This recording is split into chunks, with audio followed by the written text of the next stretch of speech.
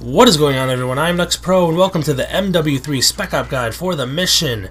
Hit and run, me and baseball, jump off the balcony. Baseball's on the bottom, I am on the top. Look at baseball screen. Very important, flash a grenade to throw. It'll save you a lot of problems. It is also very important to be quick while you're going after the targets because you don't want the enemies to set up because that's just going to give you a lot of problems. We split up because it's faster that way. There's two targets, two people. We went from separately. Now, baseball's going to try to come to the building I'm in. It's important to give him cover fire because when he's crossing that no man's land from the building he was in, he's a sitting duck, so you just need to give him some cover fire. Now, once you're in this building, one person needs to watch the bottom of the stairs. The person upstairs needs to take out one of the helicopters. Then you switch roles. So it's a good idea to pick up that stinger in the beginning, or you could just take it out with the light machine gun. And we're going to sit in this building for a little bit and try to clear it out before we go save the hostages. And this is a good opportunity to say, or ask you if, do you like the split screen view? If you don't like the split screen view, we have all the Spec Ops done because we got the game early. So we just want to know if you like the split screen or you don't like the split screen. Just let us know, and if you don't, we can just do it, you know, one screen. But we thought split screen would be good for our first video, so you can see both views.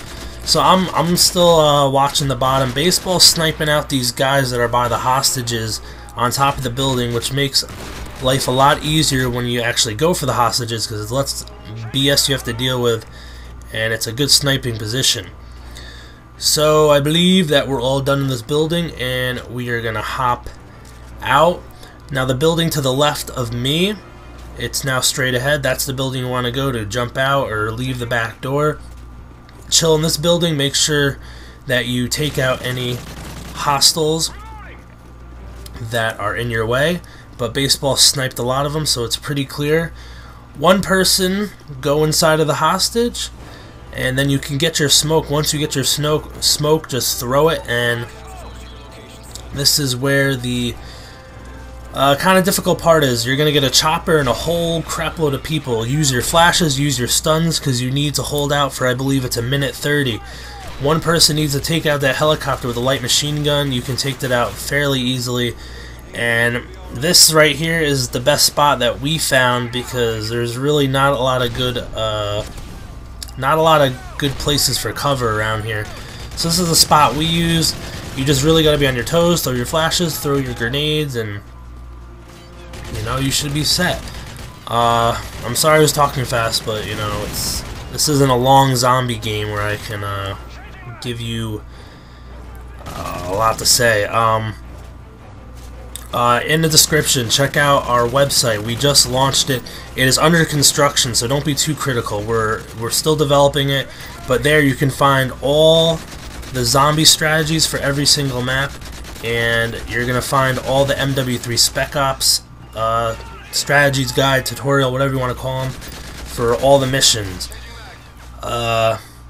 They go up on the website when they're up on YouTube, and that link's in the description.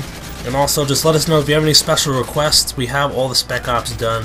If you have any special requests, we will, you know, put up a mission before another mission if it's, you know, a video that everybody wants to see. So, sorry I was talking fast, and I hope you enjoyed.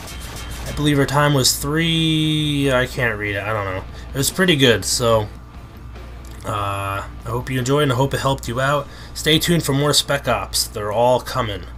I'm MW3. Peace.